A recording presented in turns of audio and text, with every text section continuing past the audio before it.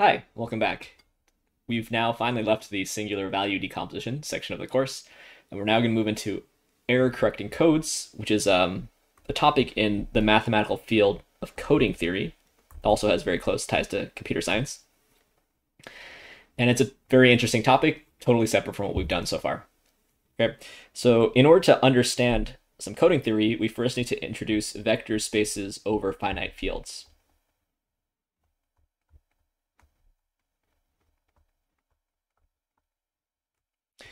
Okay, so a natural question is what the heck is a finite field, right? Now, a field is just a set, you can think of it as a set of numbers that have two operations, an addition and a multiplication, with lots of nice properties. Okay, so for example, there's an additive identity, which you usually call 0. Addition is commutative and associative. Multiplication is commutative and associative. There's a multiplicative identity. There's a distributive property. But in particular, in a field, you can divide by any number, right? Any non-zero number in particular. Every non-zero element has a multiplicative inverse.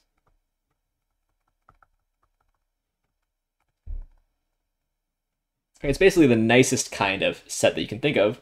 So the most important examples are R and C. Right? Those have a plus and a times, and every non-zero real number has an inverse. Every non-zero complex number has an inverse. Right? The also the rational numbers.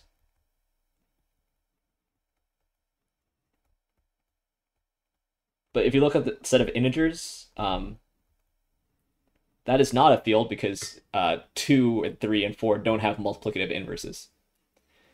Okay, and a thing that is true, and you learn maybe in like Math 340, is that you can do linear algebra over any field, and basically all of the same things are true. Okay, so fact, you can do linear algebra over any field. Okay, so when you first learn linear algebra, you learn it over the real numbers. That's your base field, that's your scalar field. And you learn about matrices, you learn about null spaces, column spaces, spans, all these things. It turns out that you can replace R with any field, and we've sort of looked a little bit at what happens if you let your field be C, but you can also do it over the rationals. You can do linear algebra over the rationals, and you can do linear algebra over finite fields, which are the ones that we're going to introduce right now. Okay, so a finite field is going to be a field with a finite number of elements. Okay, of course, these three are all infinite fields. They have infinitely many elements. And so they behave a certain way. And finite fields, because they're finite, behave like a little bit differently than your intuition would imagine, right? So for example, over a finite field, like a subspace can have finitely many elements, like a one-dimensional subspace can have finitely many elements, right? Whereas over R or over C, a one-dimensional subspace is like a line. It contains infinitely many vectors. That won't be true over a finite field. But still, you can do all of linear algebra. You can talk about matrices, null spaces, column spaces, spans, linear independence. All that stuff still works over any field. Okay, so the example of a finite field that we're going to start with is one that we've talked about a little bit, which is Z mod 5, Z5, right? So this has elements 0, 1, 2, 3, 4. And you add them and you multiply them by taking the remainder after dividing by 5, right? Oftentimes, these are denoted with bars, right? But let's just suppress the bar notation. But we should know that really these you can think of these as equivalence classes of integers. Right? And so the point is that 2 plus 4 equals 1 because the remainder after you divide by 5 is 1. And another way to say this is that 2 plus 4 is congruent to 1 mod 5. And the way that you can tell that two numbers are equivalent modulo 5 is whether their difference is a multiple of 5. Right? Really, okay, I'm gonna include the bars to make a difference. This equality is in Z mod 5. So 2 plus 4 is not equal to 1, but 2 bar plus 4 bar is equal to 1 bar. Okay, and there's, of course, a very natural addition and multiplication operation. But if I write down uh, the multiplication table, what I'll see is that actually every single element of Z5 has a multiplicative inverse. Right? Why is that? Every non-zero element, I should say. Well, 1 times 1 is 1. So 1 is its own multiplicative inverse. That's actually true in any field. 2 times 3 is 1. So therefore, 2 and 3 are each they're multiplicative inverses of one another. And 4 times 4 is 1. That's really because 4 is 4 is negative 1, right? So of course, negative 1 times negative 1 will equal 1. This is true in any field as well. So Z5 is a field. Because every element has a multiplicative inverse, and there's an addition and a multiplication, and they play nice together. Okay, so you can of course Google or Wikipedia field to see the axioms. They're not super duper complicated. It's just we don't need to worry about them because these will satisfy all of those axioms. Okay, non-example. You could take Z6, right, which has 6 elements in it. And the point is that 2 doesn't have a multiplicative inverse here. Why? So like 2 times 2 is 4, that's not 1. Of course, 2 times 1 is 2, that's not 1. 2 times 3 is 0, that's not 1.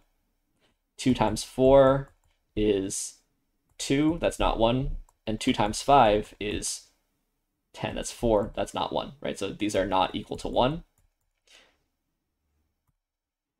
So 2 does not have a multiplicative inverse. 2 bar.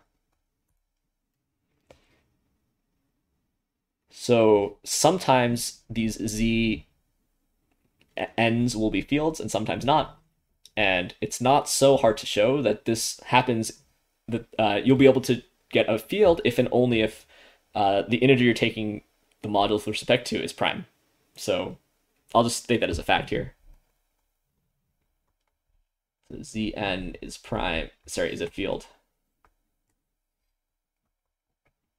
If and only if n is prime. Right, of course, I'm saying that you can define the integers modulo n for any n greater than or equal to 2. Okay, I think the notes are actually slightly wrong here. They say that you can take Zn for any integer.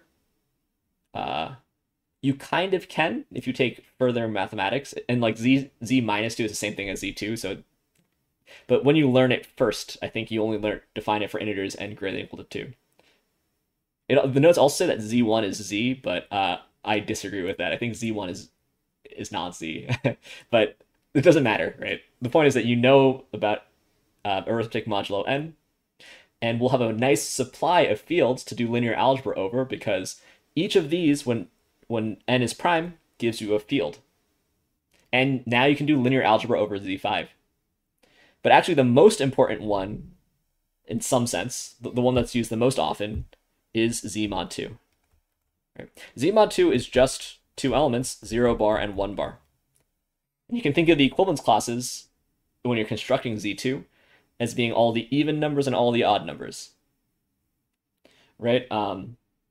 So we fully understand addition and multiplication in this field, right? So, I mean, this one is so small that I could just write down all of the additions and all the multiplications.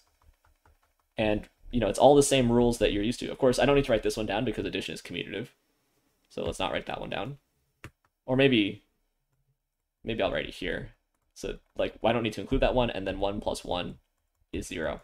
Right? And, again, it's just because when you divide by 2, the remainder you get is always 1 or 0. Or another way to read these things is the first one says that an even plus an even is even. The second two say that an even plus an odd is odd. And the last one says that an odd plus an odd is even. Right? So you've probably known that since elementary school, and you can, it basically is just the addition table for Z mod 2. Okay, similarly, we can write down just the multiplication table. 0 times 0 equals 0. 0 times 1 equals 1 times 0 equals 0. It's true in every field that when you multiply by 0, you get 0. And then 1 times 1 equals 1. And so every non-zero number has a multiplicative inverse. There's only one non-zero number, and it's its own multiplicative inverse, right? Now, so Z2 is a field. So let's do some linear algebra over Z2.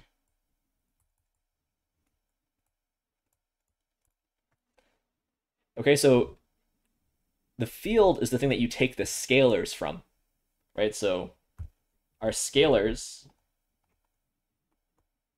will be 0 bar and 1 bar. Okay, and from here on out, I'm going to suppress the bars because writing, if I want to write a vector with zeros and ones in it, and I put a bar over everything, I think it'll only make it worse. So from here on out, we're going to assume that we're working in Z2, and 0 means 0 bar, and 1 means 1 bar. Okay, so henceforth, in the rest of this lecture, anyway, maybe the next couple, we work in Z2.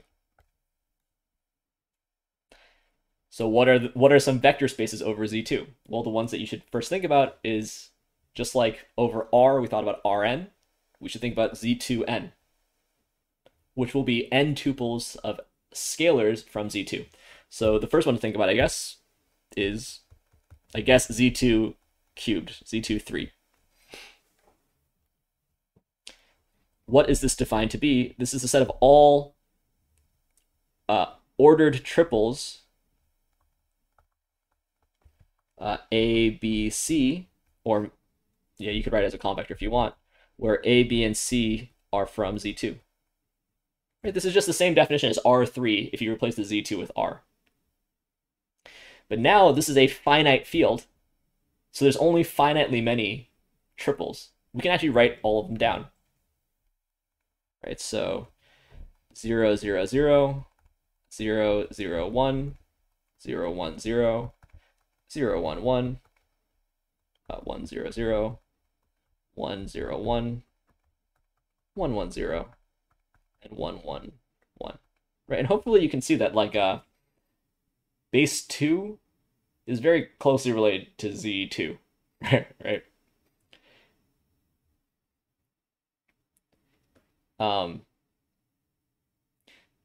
We can even sort of visualize Z2 to the n, because if we think of these as integers, we could graph them, right? And the point is that like Z2 squared,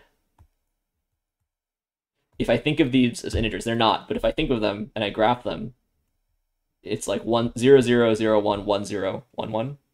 It's like the corners of a square. And if I think of this one, it's 0, 0, 0, 0, 0, 1, 0, 1, 0, 0, 1, 1, 1, 0, 0.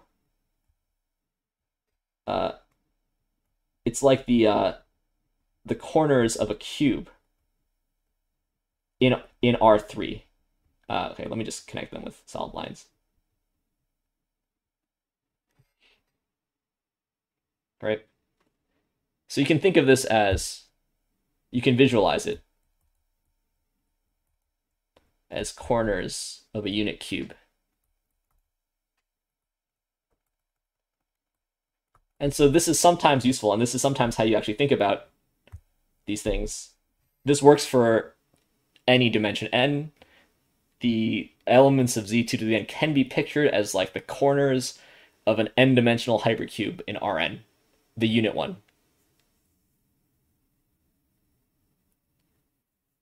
Okay, but the point is that this is a vector space. That means you can add and you can scalar multiply. You can take linear combinations, right? So adding just happens component-wise. Scalar multiplication happens, you multiply all the way through. There's just only two scalars that you can take, right? So I can take linear combinations of these things, right? I can take, oops, I didn't mean to hit that twice. Alpha 0, 0, 1 plus beta 1, 1, 1 will be beta, beta, alpha plus beta. And here, of course, alpha and beta can only take on two values. So like if beta and alpha were both 1, right, then this would be 1, 1, 0. Or alpha could be 0 and beta could be 1, or alpha could be 1 and beta could be 0. Um, and all you need for a vector space is to contain the 0 vector. We have 0, 0, 0. To be closed under addition, to be closed under multiplication, and to satisfy a bunch of nice properties. And those nice properties are true because Z2 is a field, right? So like if you add, addition of vectors is commutative because addition inside of the field was commutative. So you need the scalar field to have very nice properties. Okay, and of course, right, like Z2 to the fourth, same thing. It's just all ordered 4 tuples. And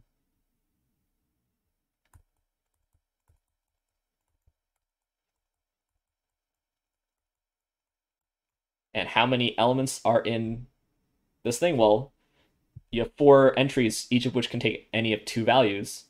So there's 2 to the fourth elements. This thing has 2 to the fourth vectors in it. And in general, you can define Z2 to the n, and it contains 2 to the n vectors.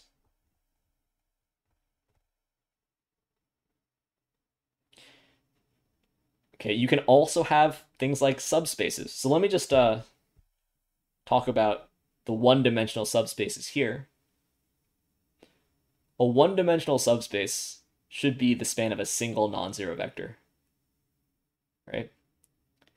But if you take the span of a single non-zero vector over Z2, you're just multiplying by 0 or you're multiplying by 1, right? So let's again work back in Z2 cubed. So if I take like the span of 0, 0, 1, say,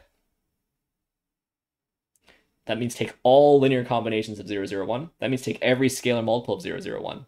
So the span here is just the 0 vector and 0, 0, 1 itself. But this thing is closed under addition, and it's closed under scalar multiplication. Therefore, this thing is a subspace.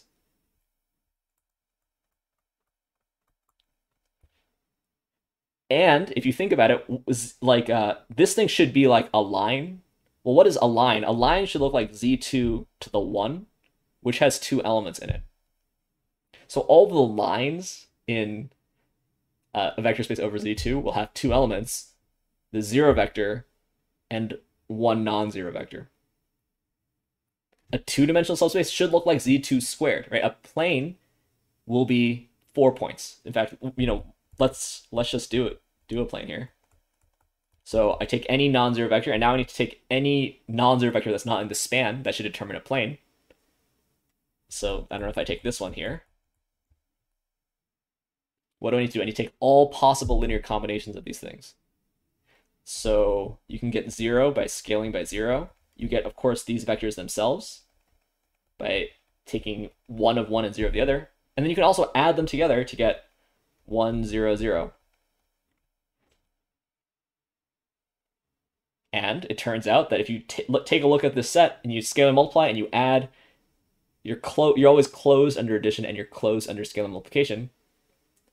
This thing has a basis of 2 linearly independent vectors. This thing is a plane in Z2 cubed. So this is a plane, or a 2-dimensional subspace. And again, it looks like Z2 squared. It has 4 elements in it because Z2 squared is like a plane, right? A 2-dimensional plane. Okay, so this is the background. The point is just we can do linear algebra where every entry of every vector is 0 or 1 because Z2 is a field. Okay, but now I want to talk about the Hamming code.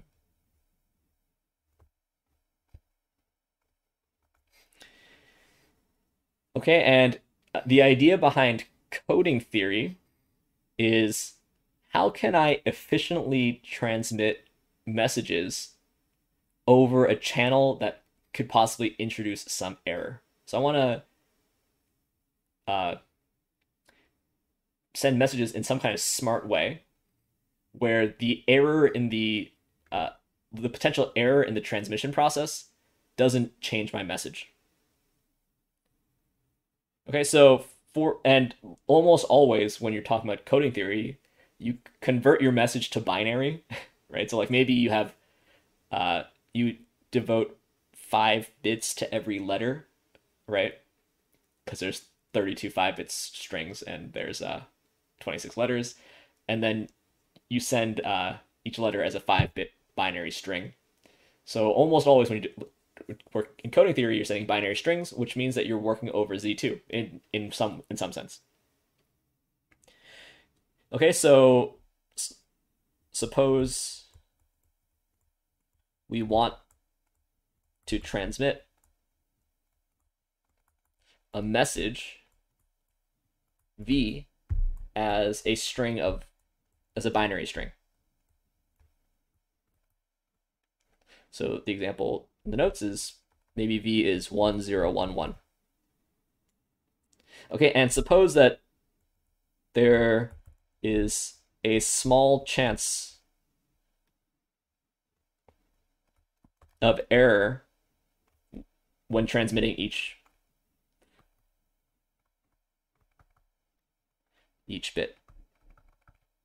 Okay, so generally what you assume is that there's some chance of transmitting error, but there's a pretty low chance of transmitting many errors, right? Of course, for example, if your transmission system had a 50% error rate, then any message you get would essentially be garbage, right? Because if it has a 50% error rate, then if you get a 1, there's an equal chance that it was a 0 or a 1. So getting the 1 tells you basically nothing. So usually you imagine that the error rate is like, I don't know, 10%. So there's a reasonable chance that any one of them might be flipped, but the chances that a lot of them are flipped is relatively low. Right? So by small chance here, I mean, think like 10% or something like that, 5%, something where if you get a message, there's a reasonable chance that you'll have some small number of errors, but not a lot of errors. It turns out that if you have like a 90% error rate, that's the same thing as a 10% error rate because you could just flip them all. So error rates really only make sense up to 50% anyway. Okay, so let's just assume that the chance of many errors is very small. But there's a reasonable chance of 1 error. Or you could be more general and say, suppose there's a reasonable chance of getting k errors if I'm sending 4 bits at a time. So maybe there's a reasonable chance of getting 2 errors, but the chance of getting 3 errors is very small. Okay. Now, when you send this message, your friend who you're sending it to might get. So you might receive the message 1001, say. Right? There's 1 error, the third bit flipped. And the question is, how do you design a system to make sure that your friend gets the same message? I mean, the correct message. Okay, one thing you could do is you could send the message many, many times. Right? Send it 10 times, and then because there's a low chance of error, you can just look at each of the 10 messages, and then for each position, you see what was the thing I got the most. Right? I got like 9 ones and a single 0. That means that bit was probably a 1, etc. But sending a message 10 times means you take up 10 times the bandwidth of sending it once.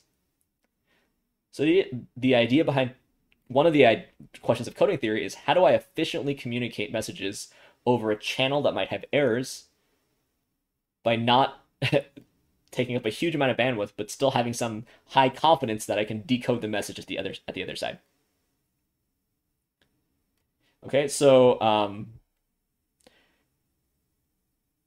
can we be more economical than sending the message 10 times? Or what the note suggests is send each bit 3 times, right? So instead of sending 1011, I'll send 111,000,111,111, and then the receiver just breaks this up and then can just count to see within each of these triplets what was the more common digit, or the most common digit, most common bit, I guess, and then deduce it from there. But can we do better? Right? I think you could prove that if the probability of any single error is pretty small, that this will fairly reliably give your friend who's receiving the message, with very high probability they will decode the correct message, because the chance of getting two errors on any one of these things is small. Okay, and one of the maybe the best known scheme for this is called the Hamming code. Okay, so here's just what the Hamming code does.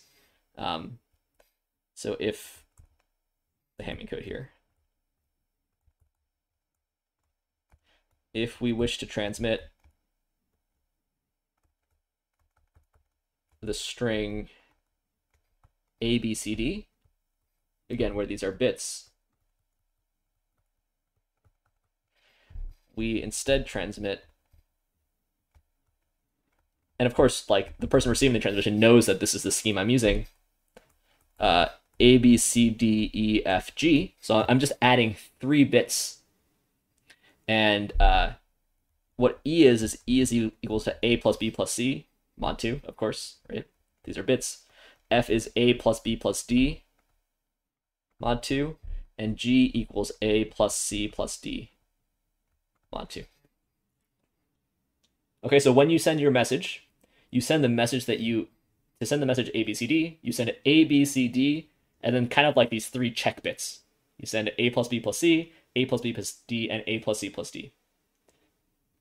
Okay, so if V is that message we're interested in, 0, 1, 1, then what is W? So you send 1, 0, 1, 1. Then you send the sum of the first 3. So the sum of the first 3 here is 0. Then you send the sum of 1, 2, and 4. So that's also 0. And you send the sum of 1, 3, and 4, and that's 1 in this case. Okay?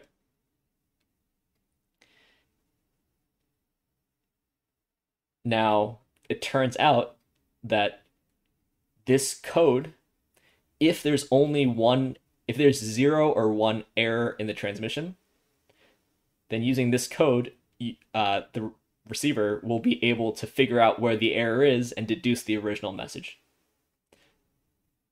And you're only adding 3 bits, so it's even better than sending the same message twice. Right? So instead of sending 4, I'm sending 7, and the system can detect and correct 1 error in transmission.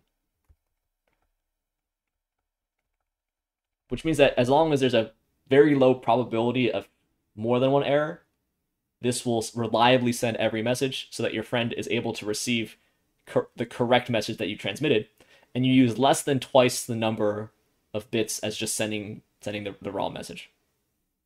Okay, and in order to understand this, we will do some linear algebra over Z2. Okay, and that's just because you can think of these messages, like a 7-bit string, you can think of as an element of Z2 to the 7, right? You can think of this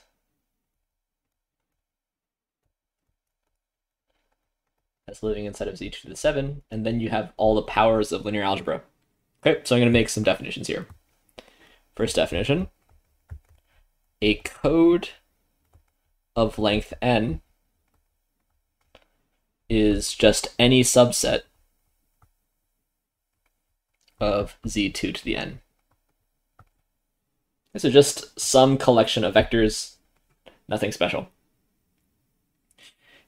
Here's something a bit more special. A linear code is a subspace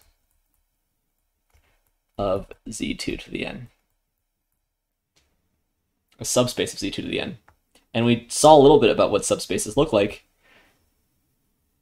The point is that this, just like in Math 308 or earlier in this course, a subspace will be closed under addition and closed under scalar multiplication. Of course, being closed under scalar multiplication over Z2 is very easy. It basically just means you contain the 0 vector, right? So now let's take a look at all possible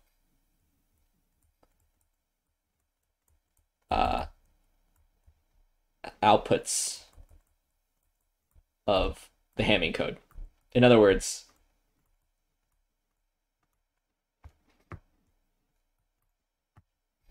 all possible ABCDs, and then once you know A, B, C, and D, E, F, and G are forced. right? So you add the first three, then you add 1, 2, and 4, and then you add 1, 3, and 4. Okay, so what are the possibilities? So you can send 0, 0, 0, and then 3 more zeros. You can send 0, 0, 0, 1, and then what are the 3 trailing bits? You add the first 3, then you add 1, 2, and 4, then you add 1, 3, and 4.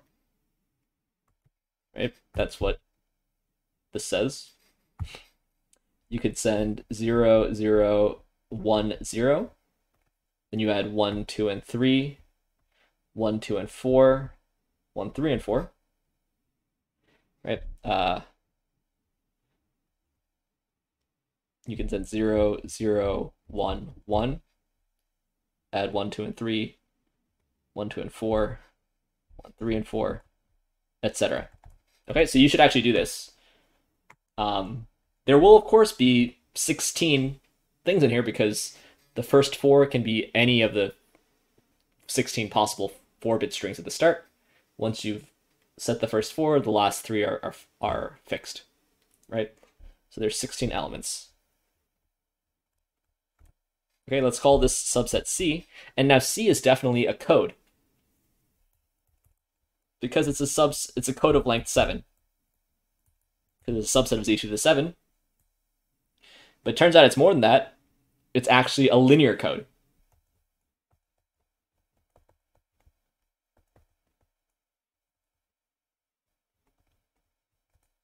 In other words, it turns out that it's a subspace of Z2 to the 7.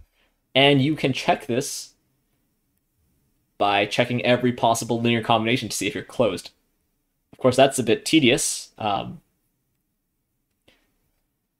But we also have other ways of thinking about subspaces from linear algebra, right? Again, if I give you a subspace over Rn, the way that you check it's a subspace usually isn't by checking every single possible linear combination because there's infinitely many of those things, right? The point is that you can express it as like a span or as a null space, and all that linear algebra still works over Z2. So how can we see that C is a linear code?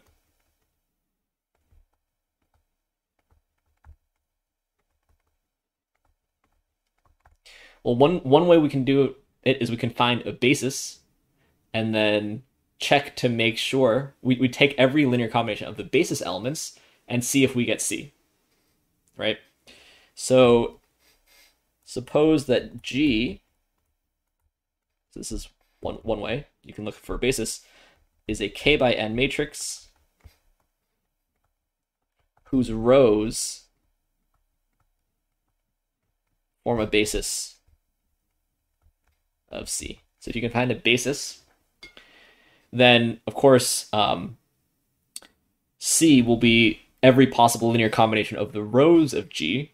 Another way to say that is that C is equal to Y transpose G, where Y is any element in Z2K. This is all possible linear combination of the rows. So you multiply by a row vector on the left. Every possible row vector. If this is the case, you say that G is a generator matrix for C.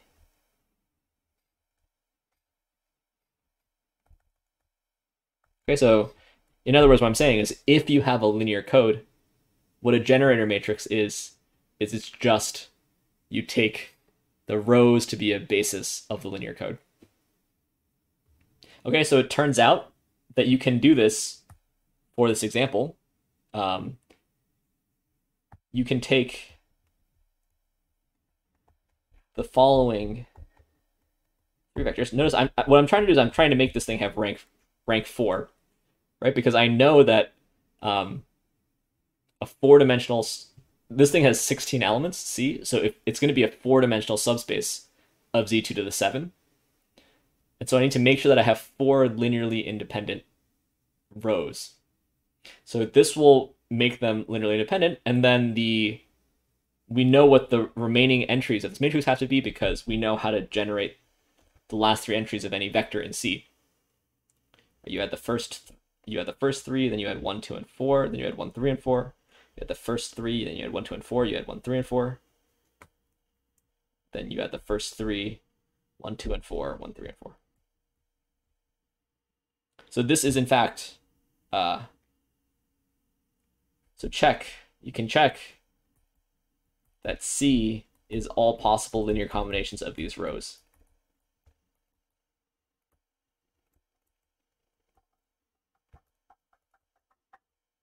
Right? There's only 16 possible linear combinations. You choose a 0 or a 1 as a scalar in front of each of them, and then you'll see that you get exactly C.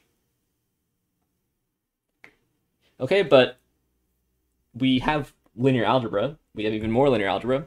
So another way to think about this is by linear equations.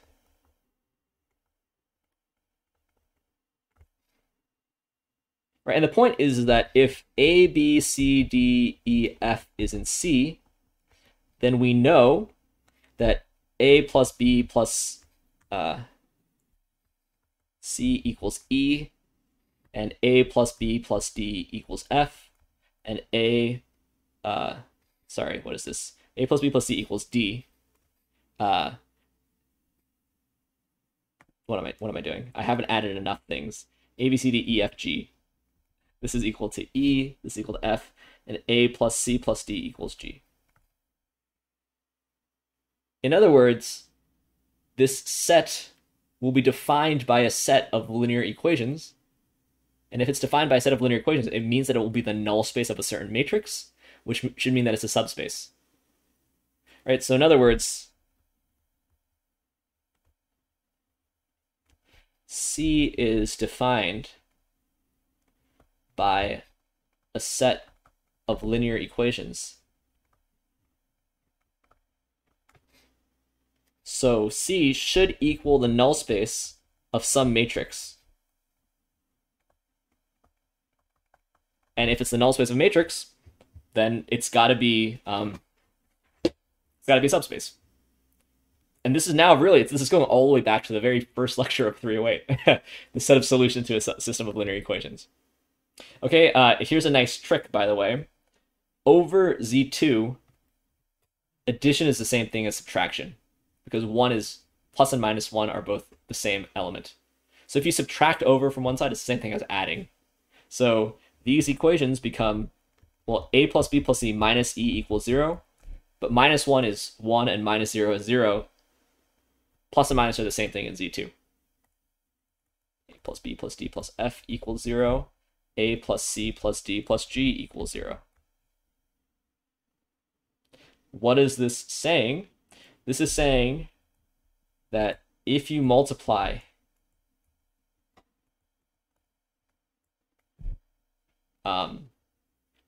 this is going to be 3 linear equations. So I'm going to have a matrix that has 3 rows in it. And what is this matrix saying? It's saying 1, 1, 1. Okay, so this is the A, B, C, D, E, F, G columns. So 1, 1, 1, 0, 1, 0, 0. 1, 1, 0, 1, 0, 1, 0. And 1, 0, 1, 1, 0, 0, 1. The set of vectors that satisfy these equations are exactly the same set of vectors that satisfy this equation. We're going all the way back to the beginning of undergrad linear algebra. We're converting a system of linear equations into a matrix equation. And that means that if I call this matrix P, C is equal to null space. Okay, I said A. Let's call it A. C is equal to the null space of A, and every null space is a subspace, therefore C is a subspace. Okay, I see why the notes call it P. This is called the parity check matrix of the code.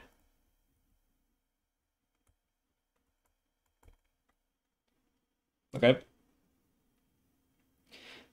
And this is very clear. I now don't need to do any computations, right? The point is that C is defined by these linear equations, which is the same thing as saying that C is the null space of this matrix. Null spaces are subspaces. In fact, the proof that you gave in 308 that null spaces are subspaces still works over any field. That's the beauty of being able to do linear algebra over any field. Okay, and the last thing for today, I want to introduce some coding theory terminology that will help us understand what I mean when I say that this system can detect and correct one error. Okay? So this is the notion of the Hamming distance, which is a notion. It's a metric of distance for these messages. So the Hamming distance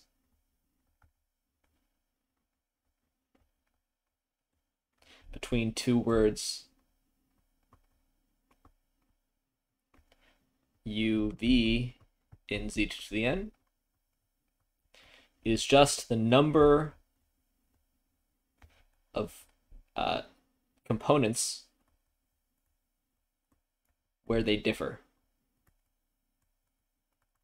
So you just count up the number of places where u and v have different entries. So d, the distance from u to v, is the size of the set of i's where ui is not equal to vi for 1 less or equal to I less or equal to n. You just count up the number of places where they're different, right? So you take this message we've been trying to send, and if you got this message, the distance between these two things is just 1 because they only differ in this third bit. Okay, and what the Hamming distance measures is how many flips it would take to get from one to the other, the minimum number of flips it would take to get from u to v. So this measures the number, the minimum number, right? You could, of course, do it in a stupid way of bit flips between u and v. And there's a very nice geometric way to think about what a bit flip is based on this hypercube picture, which let me just redraw. And let me even label it this time. Here's 0, 0, 0. I guess this will be my x-axis. I want to obey the right-hand rule, so let's make this my y-axis. It doesn't really matter, but one should always try to obey the right-hand rule when one can. 0, 0, 1. 1, 0, 1. This here is 0, 1, 1. And this point here is 1, 0, 1, right? And let me draw in the cube.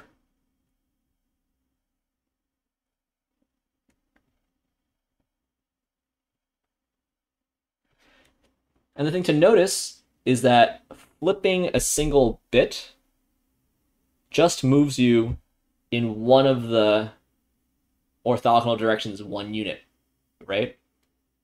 In other words, flipping a single bit just means walking along one of the edges of the cube, right? So if I'm at 1, 1, 0, if I flip the first bit, it's like moving over this way to this point. If I flip the second bit, it's like moving down to this point. If I flip the third bit, it's like moving outward to this point. So you can also think of the Hamming distance as the minimum number of steps to get from one corner of the unit cube to another by walking along the edges of the unit cube. Okay, so this is also equal to the number, the minimum number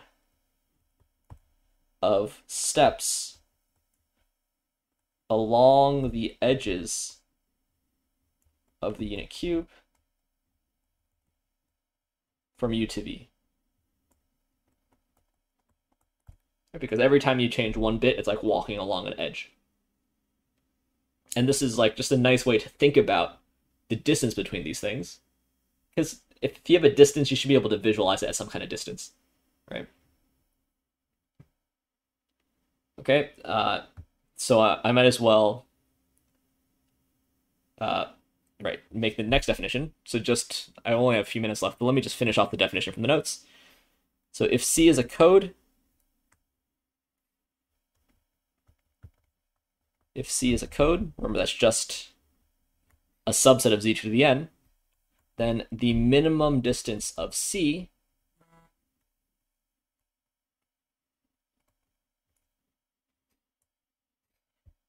is the smallest distance between any two distinct words in C. Okay, so it's the min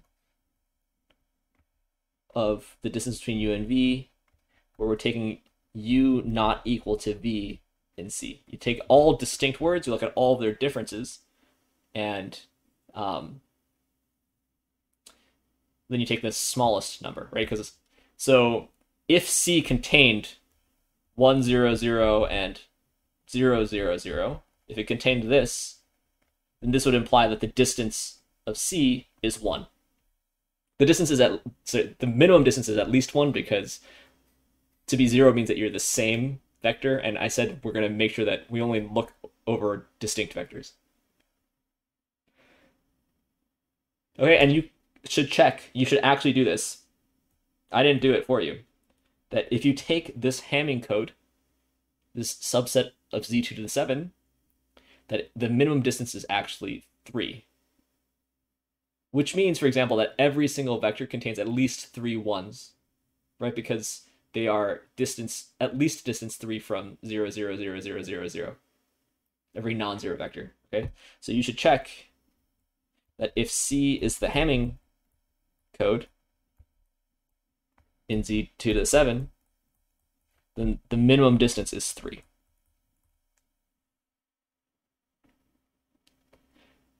Okay, now the next definition is about correcting errors, but let me save that for next time because we have to do another lecture on these error correcting codes anyway.